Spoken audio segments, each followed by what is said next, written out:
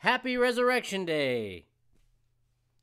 You know, when Pastor Don asked me to speak this morning, I jumped at the opportunity, but then I had a real dilemma. I needed to come up with something to talk about. First, I knew, of course, I didn't want to just simply present the same old Easter story we've all heard time and time again. Most of us have seen several of these early morning Easter services, and they all seem about the same. It seems if you've seen one, you've seen them all. I just wanted to talk about something different. So as I researched topics to discuss, I came across this idea to present a biblical message about Easter for this kind of audience, for you guys. Basically a gathering of fellow believers. I know we're all Christians. We already know the biblical Easter story. But since we do need to touch on it, bear with me as we do this. Once we start with the truth, we can truly examine all those further implications. So, let's start with what the Bible says happened that first resurrection weekend. If you'll recall, you can look at the last couple chapters of every gospel. They're going to give you the same information.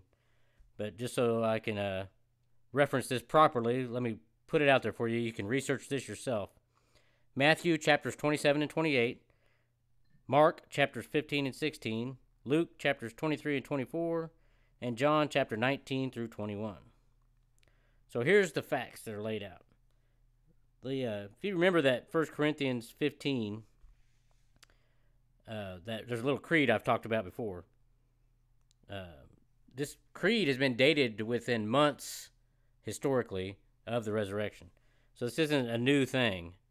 But I'm just going to read you real quick. This is a perfect synopsis for what the entire resurrection weekend was about.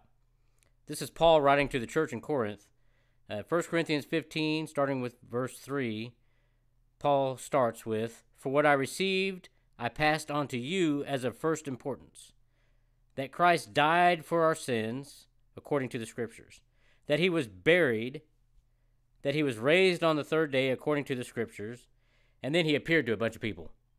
That's the essential message. So if you look at what the Bible says happened here,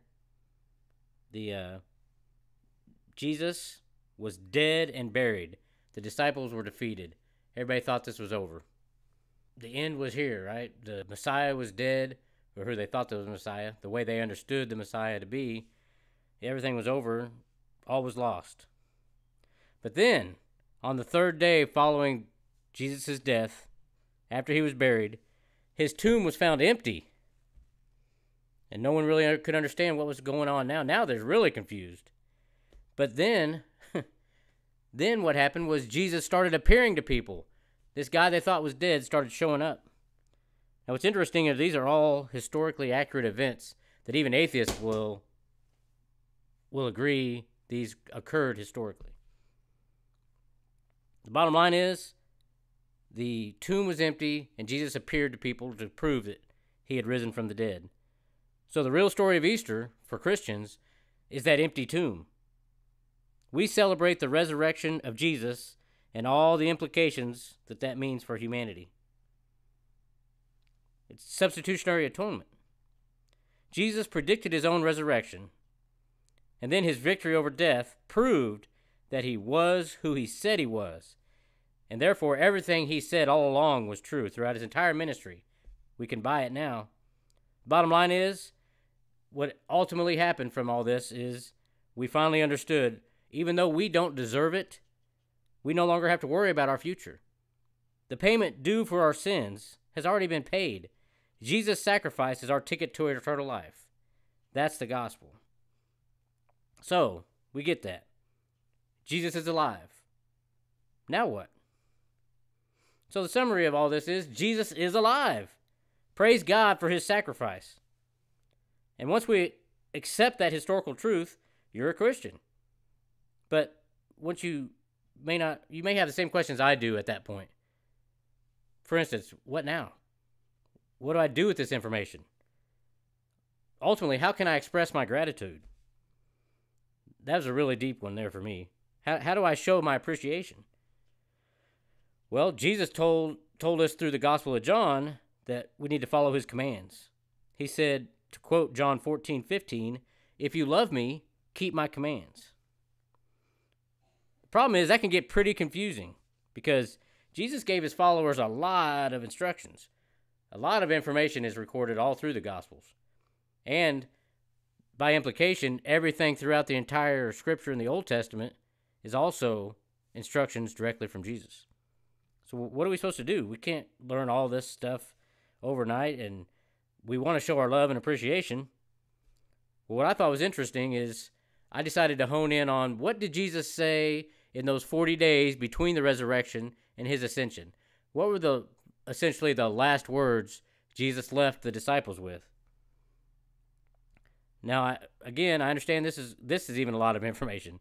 According to the Gospel of John, chapter 21, Jesus did so many things that, quote, if every one of them were written down, I suppose that even the whole world would not have room for the books that would be written. And that's just describing those 40 days. So, what I decided to do was look at what he said specifically, those little red words in your red line Bible, the words directly from Jesus at the end of every gospel. And I found some really interesting things. There's some very specific instructions at the end of all these gospels. To summarize, in Matthew, the very first gospel we come across, it says Jesus' last instructions were the Great Commission. And to quote directly, it says, go and make disciples of all nations. That's interesting. Okay, go make disciples. Well, then you go to Mark. At the end of Mark, his last words of instructions to the disciples recorded were, go into all the world and preach the gospel to all creation. Okay, cool.